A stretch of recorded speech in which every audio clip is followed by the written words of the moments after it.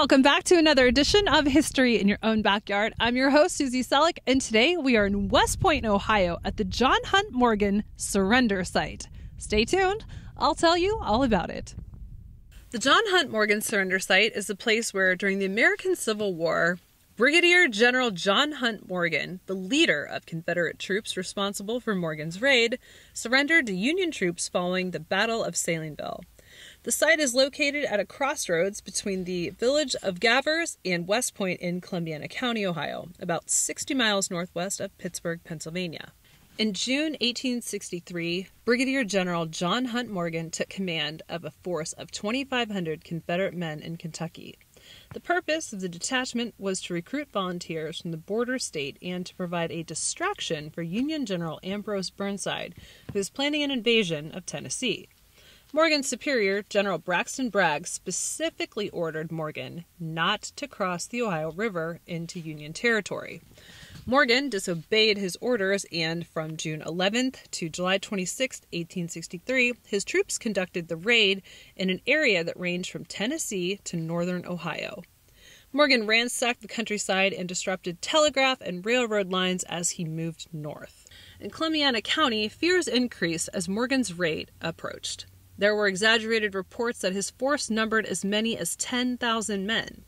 The day before the surrender, residents of New Lisbon, Ohio mobilized when they heard that Morgan was in Salingville in Columbiana County.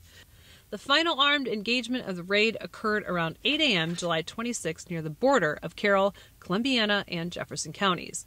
As Morgan's troops approached, the New Lisbon militia dragged an old cannon from the Mexican War to block the road into town from the south.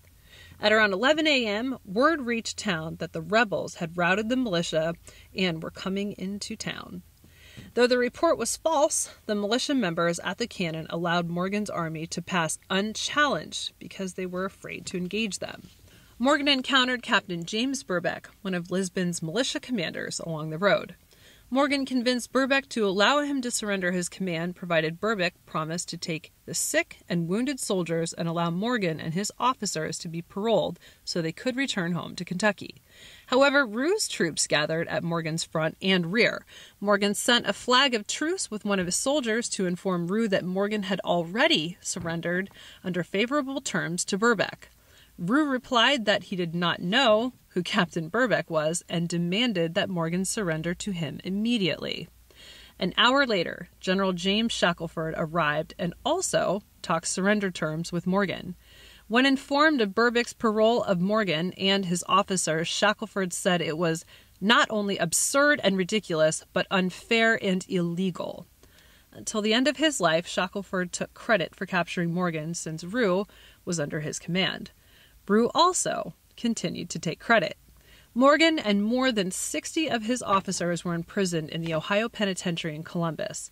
On the night of November 27, 1863, Morgan and 6 others escaped from the prison with a plan originated by Thomas Hines.